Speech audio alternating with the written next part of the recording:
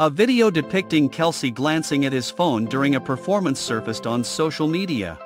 As Taylor Swift's Eras Tour progresses, her boyfriend, Travis Kelce, remains steadfast in his support of the pop superstar both in attendance and from a distance. Nevertheless, at a recent show, a concert attendee captured the Kansas City Chiefs tight end texting. Despite this, Swift's devoted fans fiercely defended him against any potential criticism. On Friday, March 8th, a TikTok user shared footage from one of Swift's concerts in Singapore.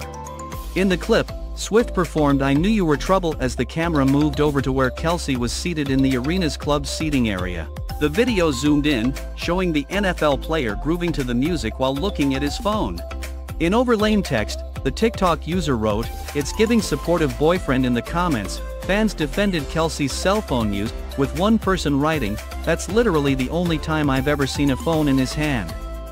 Another Swiftie highlighted, "It's a 4-hour show, is he not permitted to communicate with others beyond those present?"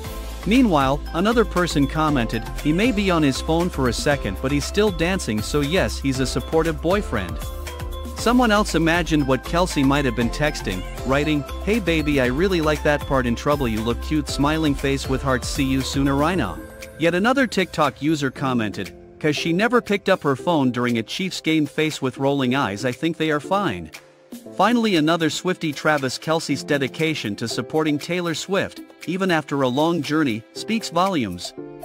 It's understandable that he might want to stay connected with others during such a lengthy event. Ultimately, his presence and support for Taylor are what matter most, and any minor distractions shouldn't overshadow that. What do you think, please?